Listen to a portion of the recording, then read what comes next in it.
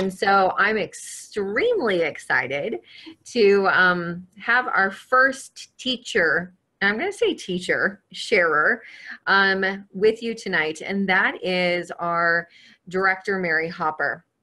And I'm just going to share a little bit from my heart to Miss Mary. Is she has been an inspiration to me in so many different ways. She is always positive. She is always looking at the bigger picture in life and in business. She looks at life through a glass that is always full, always full, not half full, not half empty, but it is full. And when you get the opportunity, not if, but when you get the opportunity to hang out with Mary, you'll just truly feel the genuineness, you'll feel her heart, and you will experience just true joy. And so without further talking from me, let's get on to having Mary share some of her journey and what she wants to talk to you tonight about. So welcome, Mary. Well, thank you. You're welcome. Really nice. Yeah, I do try to approach life from a glass full standpoint. We have so much to be thankful for, so much to be grateful for. Heidi and I have talked about it, how privileged most of us are, just beyond measure. So I do try to be grateful for everything that I have every single day. It is easy to get bogged down by the details, but I always try to bring it back to really what's important in life. So I actually did something today.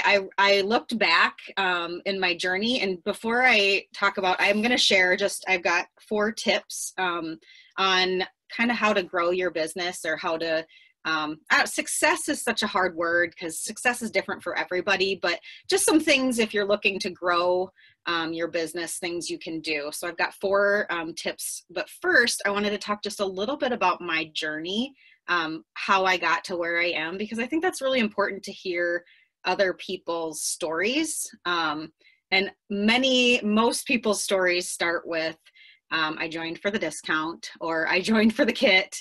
A lot of people, not many, you will find joined because they were looking for a career. Because I think a lot of people have views on direct sales that you can't make it a career, you can't make $100,000 a year selling Tupperware or whatever it is, but that's false. So I joined, this October will be my 3-year anniversary. I joined in October of 2015, and 2015 was the hardest year of my life. In March of 2015, my first son was born, but he was stillborn at 27 weeks. So I went through the worst thing that ever happened to me. And I think I was just looking for something positive. At the time, I didn't realize it. But I met Michelle Michelle Hartman is my director, or my upline. But I met her at a social media breakfast, like a networking group. And she gave me a catalog, and I needed that serving center. So I had a party. Long story short, I fell in love with the product. I decided to join, give it a try. I never in a million years thought I would ever be a director. I wasn't in it to make money. I was in it to get product.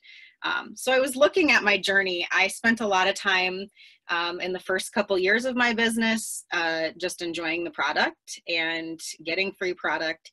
And I stepped up to manager in 2016 in April. So I was in for a year and a half, right? No, 2017 in April. So I was in for a year and a half before I became a manager, and it just kind of happened. Some people joined me, and Michelle's like, "You're a manager." And I was like, "Yay, I don't know what that means." And I wasn't plugged in. I still was not really looking to do it. So, so I was a manager from April, May, June, July, and August, which was really interesting to look like how long I was a manager. I was receiving some bonuses. You get some extra bonuses for manager pay. And I wasn't really doing that much. So I thought that was kind of cool to look back at that. Even when I was still kind of not engaged in it, I was still making some money from it. And then in October, I stepped up to star manager. And October was the shifting month for me. October is record breaker. And I saw a sheet of things you could earn. And I saw a Kate Spade purse on there. If you sold $10,000 in personal sales, you could get this Kate Spade purse with the wallet. And I'd never had a Kate Spade purse. I needed it. So I went crazy last October, like crazy. I partied, and I did a lot of Facebook parties, but I did a lot of in-home too. I partied. I think I sold almost 8,000. I recruited. That was the month that that I went into the director and qualification program, the DIQ. So in November, I was executive manager. December, I was executive. So October, November, December. And then I became director at the same time earning the car, which was never in my sight. I wanted that trip to Hawaii. So that was what I was shooting for. And okay, so long story short, that's how I got here. But I thought it was really interesting to look at how many months I was a manager, how long it kind of took me to absolutely to get there. So I also did some figuring on, I'm actually writing a blog post about my monthly income, because I think that's really important to share. I spend a lot of time on my business. I love it. So it doesn't feel like work. A lot of people are like, you work all the time. It's like, I really love it. So it's really hard. I have to tell myself to stop working because it's just something I want to keep doing. So I don't complain about having to work. But my average monthly income my biggest paycheck was last January when I became a director. You get $1,000 step-up bonus. And I don't know if you guys want to know or anything, but I thought it was really interesting. In January, with my personal sales commissions and my team commissions and my bonuses, I made $3,000, $3,038 in January. So my average monthly income since becoming a director is $1,295. I thought that was pretty good. And honestly, there's been several months where May, I think I partied twice. I mean, I have another business, so I was busy. But those are some things I was crunching today. I thought that was I love that I can work this business around my family. So absolutely. Okay, so I'm going to go into some tips on how I've worked my business, some things that I have done. Sorry about my crying baby. All right, so number one is, we hear it all the time, but I cannot stress it enough, is consistency. You have to stay consistent. And Heidi talked about last night at Rally, stay the course. Even when you hear those no's and you get discouraged, or somebody doesn't do something you want them to, because you will have a lot of that, or says they're going to do something and doesn't, not taking that to heart, not taking it personally, just working your business, staying in your lane, and doing it daily. You have to do it daily. I've kind of challenged myself lately, 3 phone calls a day. It doesn't matter who they're to, if it's to one of my team members, if it's to a new team member, if it's to a host, if it's to a potential host, but I need to make 3 phone calls a day. That's my goal. And then I know that I'm reaching out to people. I do a lot of messaging too, but phone calls are really, really where they're efficient. They can hear your voice. They can hear your excitement. If you want to get something done, make a phone call. So yeah. And then, stay the course. That's a bit consistency. Keeping going one step at a time, even when it feels like it's moving slow. And then that kind of goes along with number 2, which is show up. I've been doing some more Facebook lives in our team group and on my business page. And I feel like it's shifting some things, and that has kind of taught me, or showed me some, I needed that reminder, that I need to show up, even when it feels hard, or I haven't showered, or I need to be me. I need to be authentic. I need to show myself, not just the good stuff, but the bad, not bad stuff, but the stuff that isn't rainbows and puppy dogs. I need to be real. People want to connect with me when I'm being myself. So I'm showing up, being present.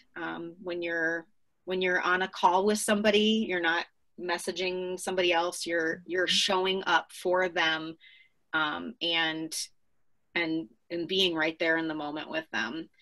And when you show up, when you start showing up, like doing live videos, or you start making phone calls, you start building confidence. You start believing in yourself. Things start going your way, and it feels really good. It feels super scary to show up. Trust me, very scary. But once you show up and start doing it consistently, you start feeling more confident, and it gets easier, and then things again start happening.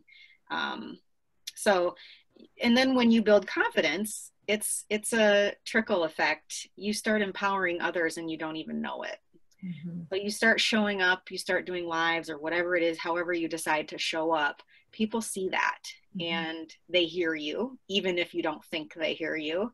And you're impacting them and empowering them, and it might empower them to then do something that's a little bit scary or out of their comfort zone, and help them believe in themselves too. So number 3 tip. So far we've got consistency. Number 2 is showing up. 3 is just deciding that you want it. I know a lot of people that say they want it, or say they want something. Doesn't have to be Tupperware necessarily. But then they don't do anything about it, and nothing's going to happen unless you do it. So deciding you want it, you got to let go of what other people might think, or what you think they're thinking, because they're not thinking about that. They got their heads down on their own stuff. So they're not even thinking about what you're doing, or and what they think doesn't matter. The only thing that matters is what you think and how it makes you feel and what you want.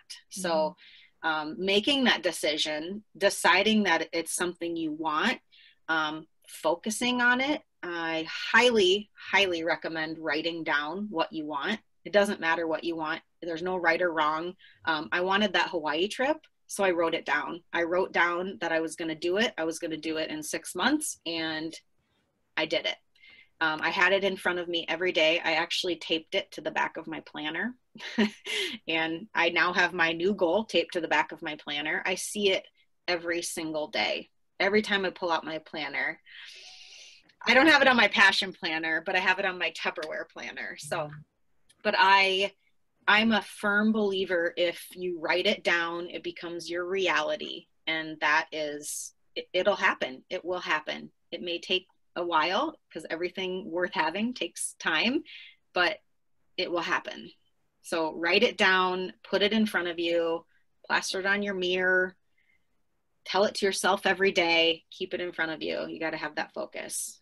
Because you've decided you want it, and you're the only one that can make you have it or get it. So, and then number 4 kind of goes along with everything we talked about, but stepping out of your comfort zone. So that kind of goes along with showing up. But do the stuff that scares you, the stuff that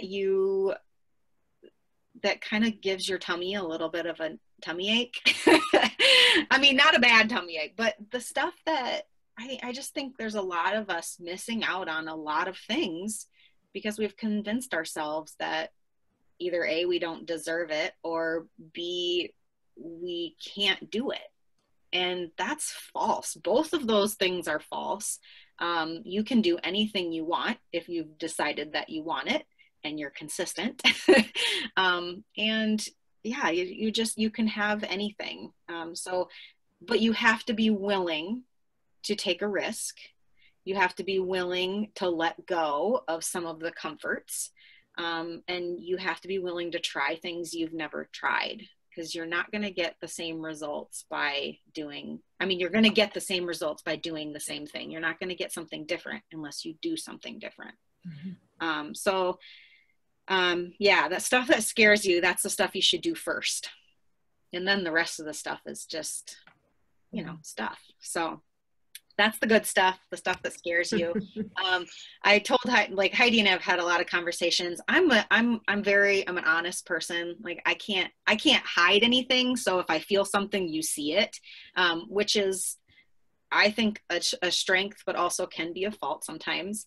But I truly believe that if you want a deeper connection with your team members or your friends or your family, oh, I know it. It's not that I don't believe, or it's not that I just believe it. I know it. You have to be honest.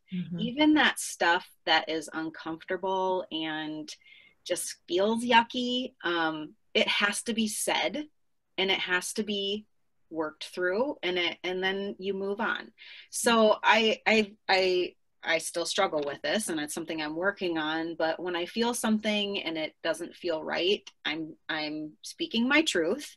And as long as you come from a place of respect and understanding, and let the other person speak their truth or whatever it is, I just think that there's a lot of value in that, and connections will be deeper, and things start happening then when you show a little bit of vulnerability and honesty. So I think there's something to be said about that. And that is super uncomfortable to do. But something that we as women then start feeling a deeper connection with each other when we've been vulnerable and honest with each other. So I see that happening, and it makes my heart really happy. I just actually got like a little flutter. But that's what I crave in life, is that deeper connection with other women. That women are empowering and uplifting and can be, I mean, we pretty much rule the world, so we're awesome. But I just think we all need to believe that about ourselves. And yeah, so another thing along those lines about getting out of your comfort zone is being different. So don't do what everybody else is doing. Do what feels good for you, and what you are, who you are. So that kind of goes along the lines of like branding yourself, figuring out what you like, and creating your business around that. For me, I love local foods and healthy foods and gardening and canning and all of that. And so I do a lot of that in my community as well. And that helps my Tupperware business. So, and then, yeah, just be okay with not appealing to everybody. You aren't going to make everybody happy all the time.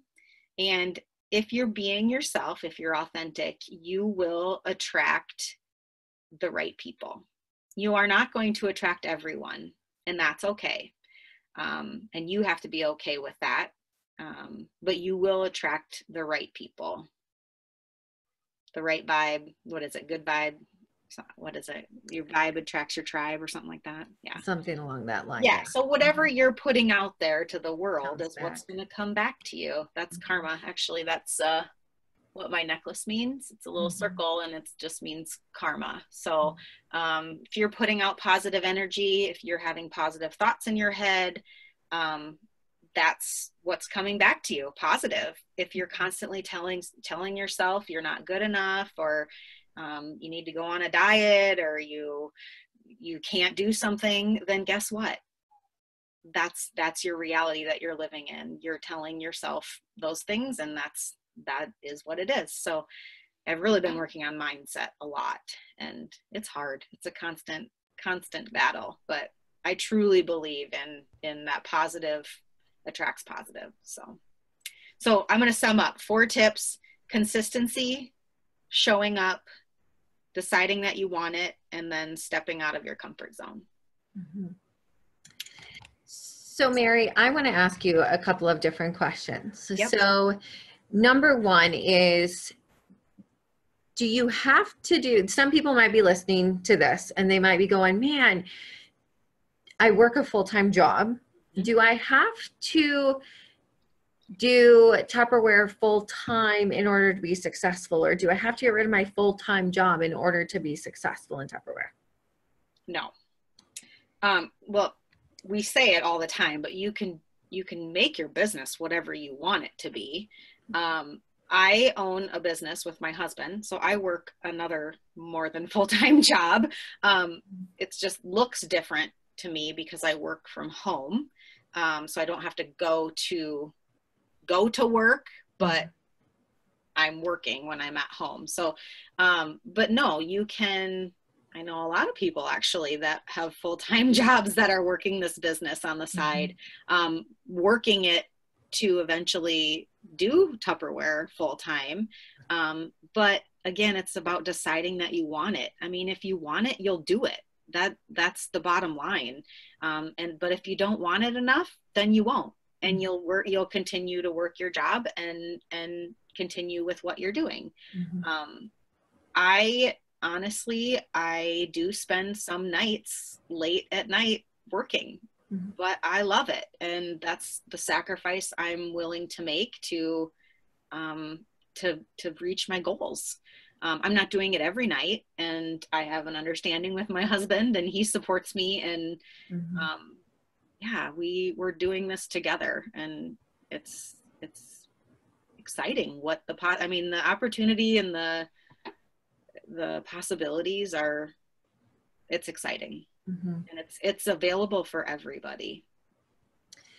And something that stuck out to me that you shared, Mary, is because for about 1.5 years, you just kind of, you were in it for the discount, and you said that, but you were open. What I heard is you were open to possibilities. It's one of those things of being open to possibilities. Us as women, we come in, we do something, we think we're going to do X, Y, and Z, and that's it. Nobody's talking us into anything, right? And that's not our mission, is to talk people into doing stuff. But again, you were open to things. You were open to possibilities. You were open to something different. And you took that chance, if you will, or you took that next step. And so if somebody was listening and they came in for the discount, what would you encourage them, or what would you say to them to maybe give the business a try, or partying a try? Is there anything that you would say to be like, you know what, these are some of the things that I did that took me from this to this? You just said something different. It's interesting that you say that, because when Dave and I got married, I've just always had this in my head. I was an occupational therapist. I was working full-time at Mercy. I had a full-time job. I had a great job. I was making good money, and we both were, but we both were unhappy. We were happy together, but when we had to go to work and we had to work for somebody else, I would come home. They had all these rules I had to follow, and I really hated to be told what to do. I hated it so much. And I just decided one day, I'm like, I want something different. I don't want this. This isn't how I want. 10 years from now, I don't want to be going to Mercy to work. I just don't. That's not what I want. And so I need to do something different. And so we decided then, we made a plan to get out of debt, and we made a plan we were both going to quit our jobs. I was going to do traveling therapy, and he was going to come with me, and we didn't really know how it was going to pan out, but I was like, I'm quitting in August, and that's the end. I'm quitting. And so we did everything we could to pay off all our loans and debt, and Dave Ramsey Debt Snowball, if you needed debt thing. I love to talk about it, so if you want to talk about it, let me know. That's amazing. But we were debt free. I quit my job, and then we ended up buying. We were fortunate, and his parents had a business that we ended up buying, but we were in a financial position that we could do that. So from day one, I decided I'm doing something different. I want a different life, and I think I've always been open to what could be, you know. And I think I just encourage people. I think sometimes we put ourselves in a box, or where we're at is where we're at, and we can't ever go anywhere else or be anything else or do anything else. And that's not true. I mean, I truly believe anybody can do anything they want to, if they want it. Yes. So yeah, and luckily my husband is on the same page as me and wants the same things. We want the same things for our family. And so that's how we make our decisions for our family, what we're going to do, what we're working towards, what, we just believe in the same things and want the same things. So it's really nice, but absolutely, we want something different. We don't want the traditional 9 to 5 jobs. And I respect people that do that. But for right now in our life, like that doesn't work for us. And the last question I have for you is, so what's next for you? Well, I am I'm going to step up to star director by the end of the year. I'm working on promoting my friend Kathy, which, just a little side note, like, this business it's not all about making money or selling Tupperware. The friendships that you make and the people that you meet. I've met people that I never would have met, and just becoming close to them and learning about their life. And yeah, you just learn a lot from the other people in this business, as long as you're open to it. So yeah, star director by the end of the year. That's my goal. I'm hoping that I get to go to Leadership Summit in February. Dave and I are taking a trip to Hawaii in March 6th. I already earned that, so that's exciting. And then I really want to bump up to that next car. That's next. Yeah. So elite, baby. Yep. Excellent. So I want to take just a few minutes from you guys, if you don't mind, Mary, just for a couple of minutes. Yep. And then open it up to them, to all of our listeners. If you guys have any questions that you would like to maybe pick Mary's brain on for a few, that we have her.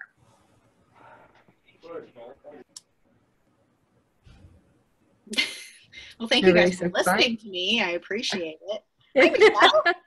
Hey, Mary, I got a question for you. Oh, boy. What is it? So coming into this Tupperware adventure, what is something that you are really excited about, but that you never expected out of this?